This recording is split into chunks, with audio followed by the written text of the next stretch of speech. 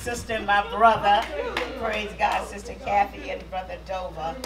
Thank you, Lord God. To all of the saints of the Most High God. It is so good to be in the house of the Lord. Hallelujah. We thank him because he has blessed us. And he continues to bless us. In spite of what the enemy, I think my mouth is big enough. I really don't need the mic.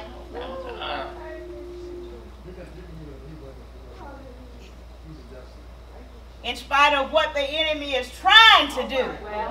You heard what I say, what he's trying to do. God is yet in the blessing business.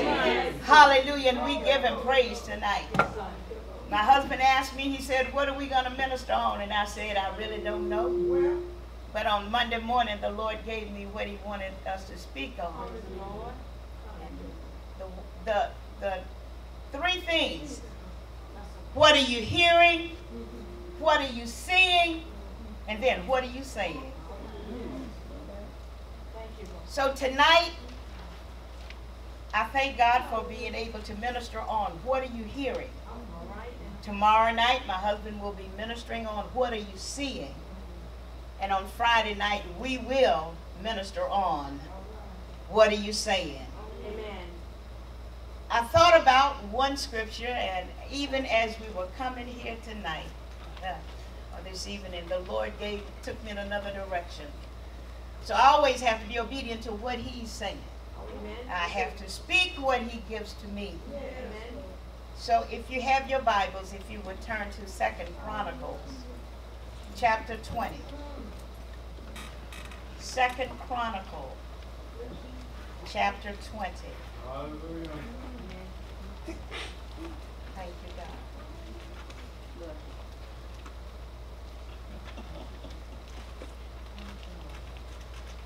Thank you, Jesus.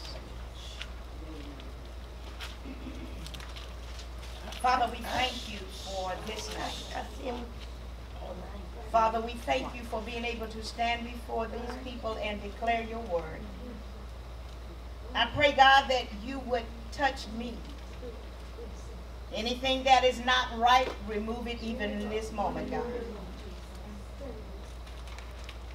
Let everything that I speak come from you, God. Let it touch the heart of your people. Let them receive your word, God, that they may go forth in you, desiring more of you, God. More of you, Lord. Being attentive to what you are saying as you speak these 3 nights. We thank you and we give you praise. In Jesus' name, amen and amen. Looking at 2 Chronicles chapter 20, reading from the King James Version.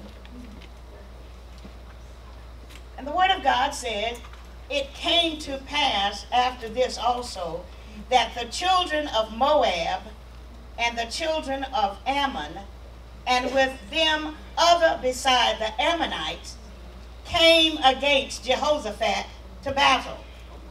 Now Jehoshaphat was a descendant of Asa, who was a descendant also of David.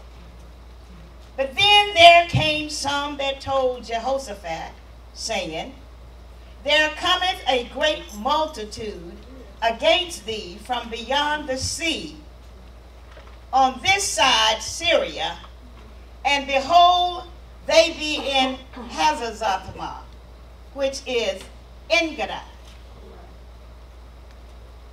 The word said, there came some, not one, but there came some that told Jehoshaphat that there's a great multitude that's coming against you.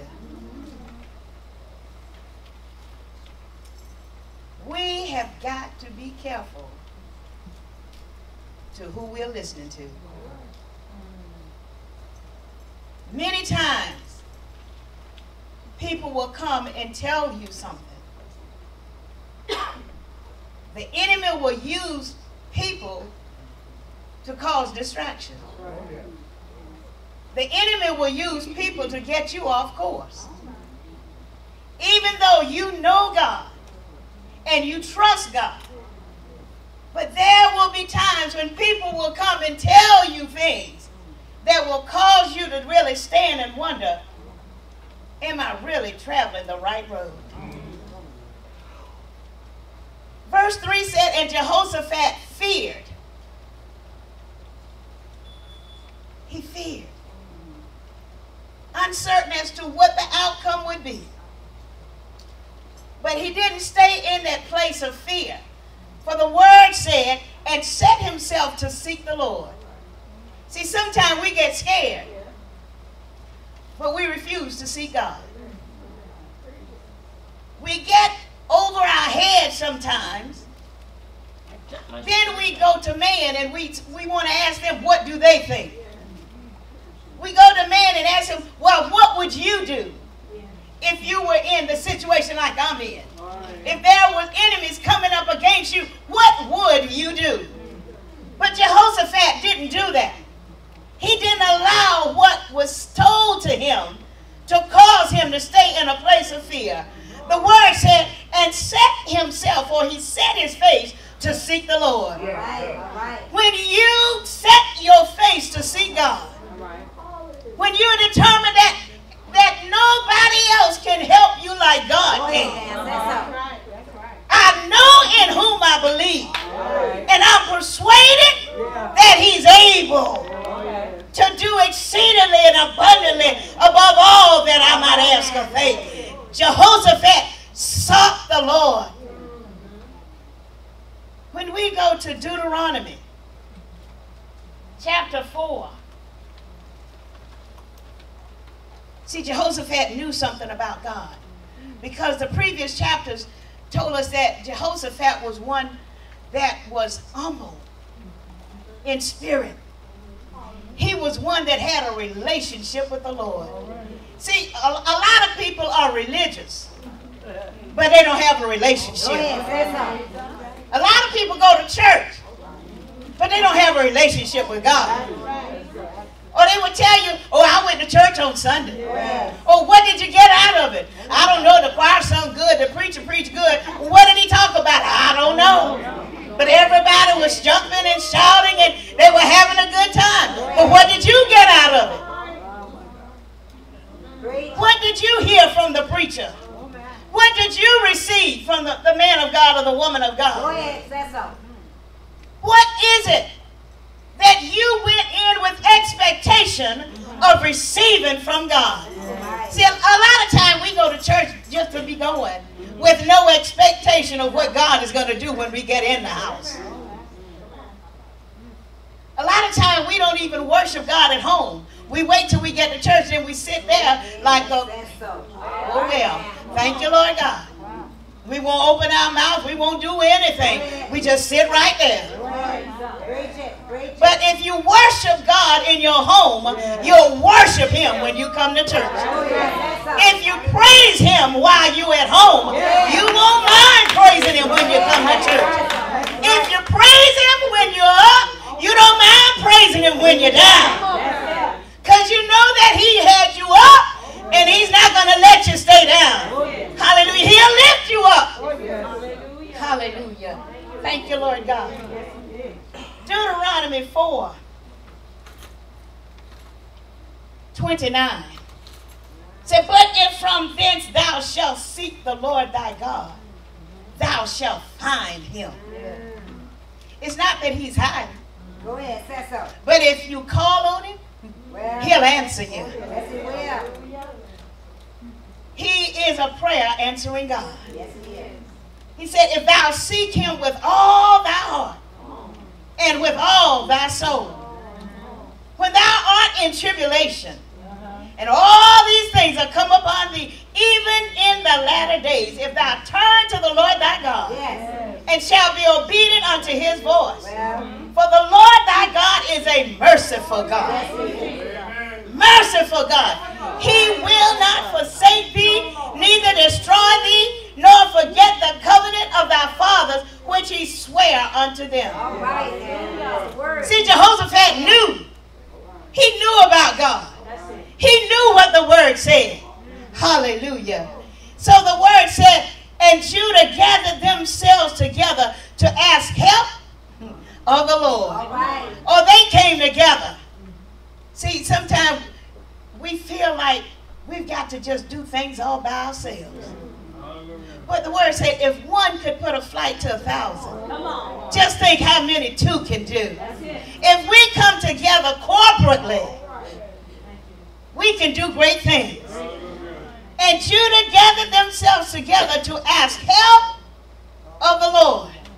Oh, there are times when we are overwhelmed that we got to cry out to the Lord and ask help.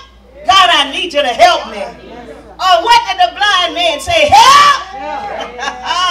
Thank you, Lord. Many times we are blinded spiritually. And we've got to cry out to God. Hallelujah. Ask him to help us. He said, even out of all the cities of Judah, they came to seek the Lord. Oh, that's a word that we as the United Holy Church, we need to come together and seek the Lord. Oh, we got to put all these the degrees and all of these titles and all of these positions aside, and we've got to come together and seek God. Oh, if we want to see a change, we've got to seek God. It's not about Bishop Riley. It's not about the others that are on the bishop's council or anything, but it's all about God. If we need help, we need to know where we can find help. Thank you, God. Thank you, God. Yes, God. The 5th verse said, and Jehoshaphat stood in the congregation of Judah and Jerusalem in the house of the Lord before the new court, and said, O Lord God of our fathers, art not thou God in heaven, and rulest not thou over all the kingdoms of the heathen? And in thine hand is there not power and might, so that none is able to withstand thee? Come on. Hallelujah. Come on. God can do anything but fail. And here Jehoshaphat is reminding God of the promises that he made to the children of Israel. Not that God had forgotten, but sometimes the people that are with us, we've got to let them know the God that we know. Sometimes we got to let them know that we don't call on Hare Krishna. We don't call on Father Divine. We don't call on Daddy Grace. We call on the Lord God Almighty. Hallelujah. For there is no power but the power of Almighty God. There is none that is able to withstand him. I don't care who they might be. There is none that is mightier than God. Hallelujah. He said, art not thou our God? Our God. Hallelujah. Who didst drive out the inhabitants of this land before thy people Israel, and gaveth it to the seed of Abraham, thy friend forever. And they dwell therein, and have built thee a sanctuary therein for thy name, saying, if when evil cometh upon us, and just as sure as we're in here tonight, evil will come upon all of us. I don't care how long you've been saved, sanctified, Holy Ghost filled, and fire baptized, evil will come. Paul said, when I desired to do good, evil was always present. Thank you, God. If when evil cometh upon us, as the sword, judgment or pestilence or famine, we stand before this house and in thy presence. For thy name is in this house. Thank God that God's name is in love, joy, and peace. Hallelujah. And cry unto thee in our affliction. Then thou wilt hear. And not only will you hear us, God, but you're going to help. You're going to help us. You're going to rescue us. You're going to restore us, God. Thank you for what you're going to do. Thank you. Don't see it right now, but thank you. Thank you, God. And now behold the children of Ammon and Moab and Mount Seir, whom thou wouldest not let Israel invade. See, God got his hand stretched out. Though they come, But the Lord will not let them come in and take over. If they come in and take over, it's because of us. Jesus. We allow them to come and take over. Jesus. Thank you, God.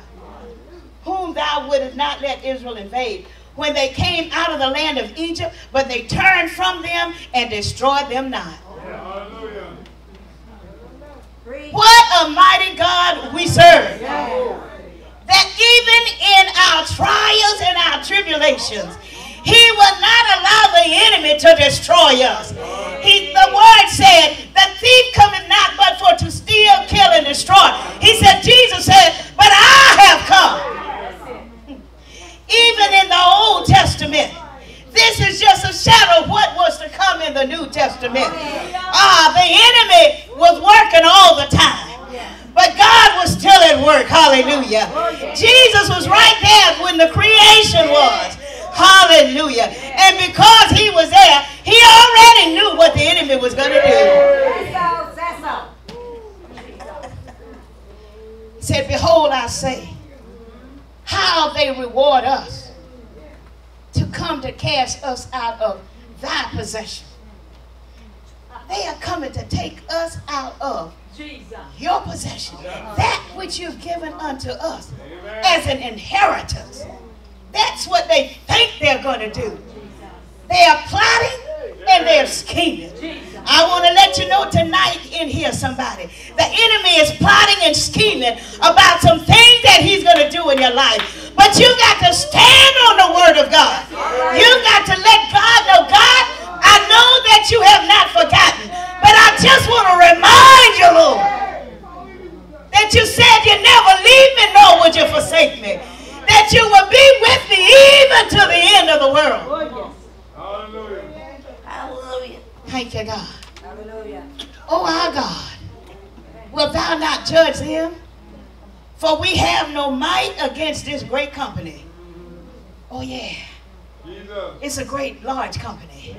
It's many of them. It's not just a few. It's a whole heap of lot, as the kids say. But there is no army that is greater than the Lord himself. Hallelujah. I don't care if there's 10,000, even that one God. Hallelujah. The God that we serve is able to destroy every one of them. Thank you, God.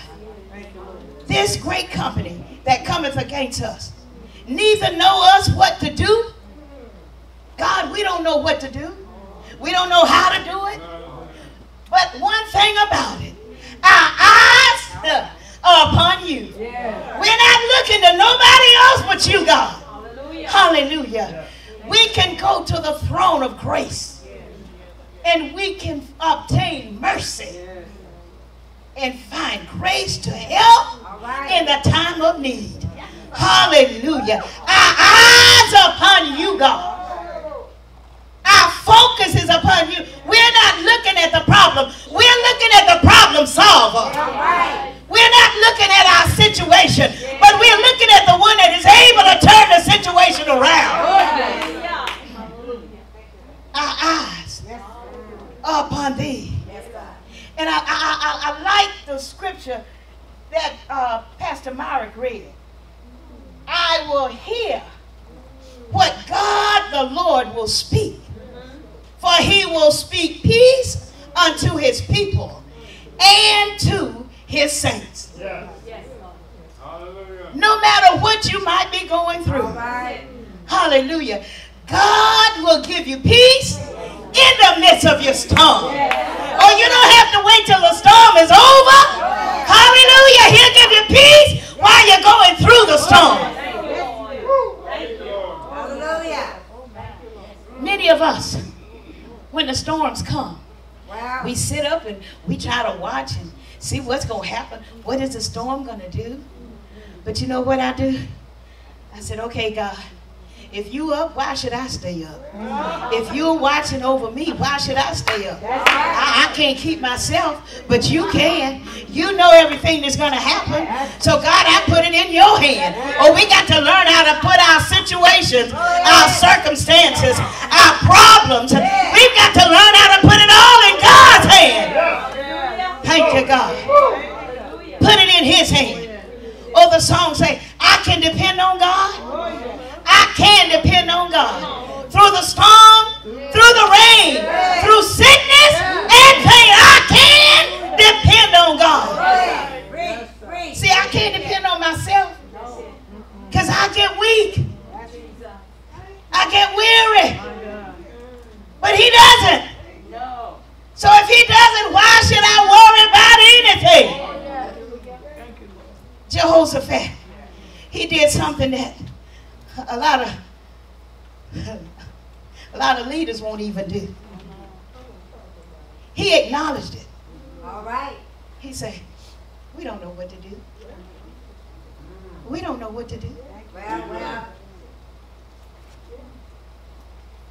We can't fight this battle, God. We don't know how to do it. Well. We don't even have strength enough to do it. We don't have the power to do it. We don't have the manpower to do it. We don't know what to do.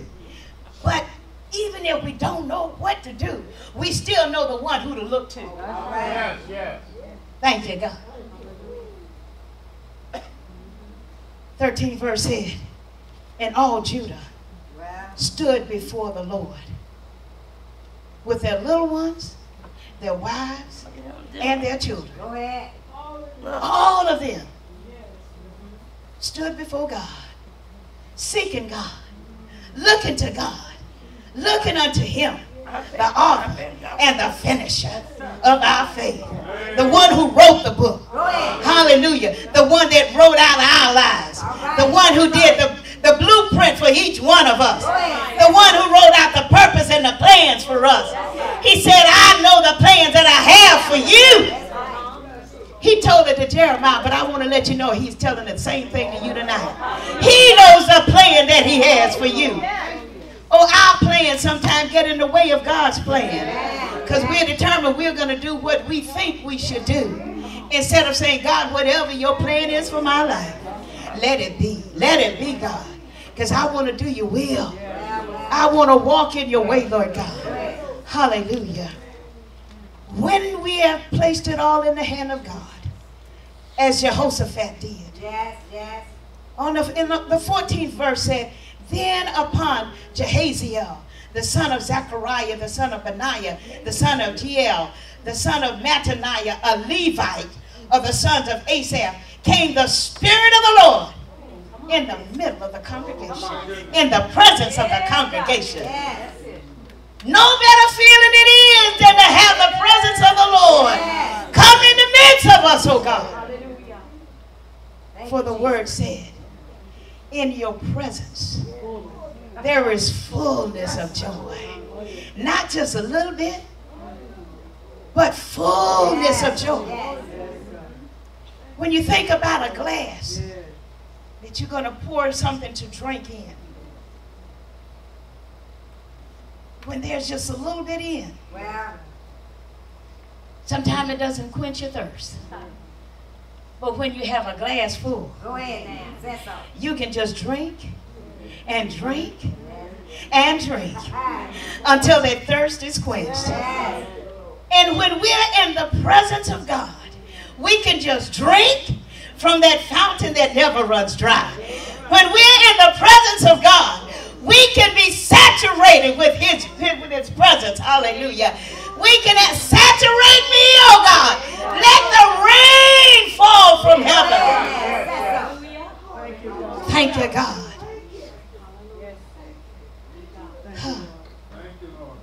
Came the Spirit of the Lord in the midst of the congregation. And he said, he spoke the words, said unto them, hearken ye, listen, Judah, and all of you in Jerusalem, and you, King of Jehoshaphat. This is what the Lord said. This is what God is saying to you. This is what the Lord is saying to some of you tonight. Be not afraid, nor be dismayed. By the reason of this great multitude. Sometimes, as the saying goes, when it rains, it pours. One thing after the other. In the home, things start breaking down. Amen. You fix one thing, something else needs fixing. You fix that, something else needs fixing. Amen. You get one situation resolved and something else Go creeps ahead. in. Say so. Well, when you get to the house of God, Go ahead now. you think you got one problem solved, and then something else creeps in because the enemy has creeped in. Go ahead. And when he comes in to cause havoc. He comes in to cause discord among the brethren. He comes in to bring division. But as the word came to Jehoshaphat, he said, don't be worried about this. Don't be troubled. Don't let it trouble you at all. Because of what this great multitude is planning to do. He said, the Lord is saying, and to you that are sitting in here tonight, the battle. Oh, yes, yes, yes. The battle. Oh, yes. The battle is not yours. Pastor Murray, you're in a spiritual battle right now. The battle is not yours. Hallelujah. The battle is not yours, Hallelujah. but God's. You're going through a battle. Thank you, God. And you're trying to fight the battle. All right. Yes, yes. But don't fight the battle. Stand back. Look at God. Trust God. Yes, yes, yes. Know that God will do what he has promised you that he will do. Yes, yes. God is not slack concerning his promises. He's not slack. He doesn't go back on his word. God, you said in your word, this is what you would do for me, and I'm standing on your word tonight, God. I'm declaring and decreeing, Lord God, that whatever you promised me, God, I'm going to stand on your word and trust you until it comes to Go pass. ahead. Say so. I'm not going to give up. I'm not going to give in. I'm not going to let anybody turn me around. And even though it might look dark and dreary, and the burdens sometimes get hard to bear, but there is a God, hallelujah, that knows everything that you're going Go through. ahead.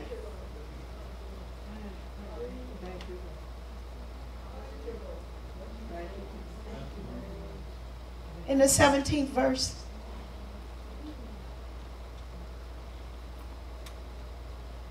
Jehaziel said, according to the word of the Lord, you shall not need to fight in this battle. Set yourselves. Position yourself. Stand still and see the salvation of the Lord with you. All right. Position yourself that even in the unexpected, even in things that are unforeseen, stand still Well, and see the salvation of the Lord. See, won't he bring you through? Oh, there will be some times when you're going to call on some prayer warriors. You're going to call on some intercessors so that you won't be in this by yourself.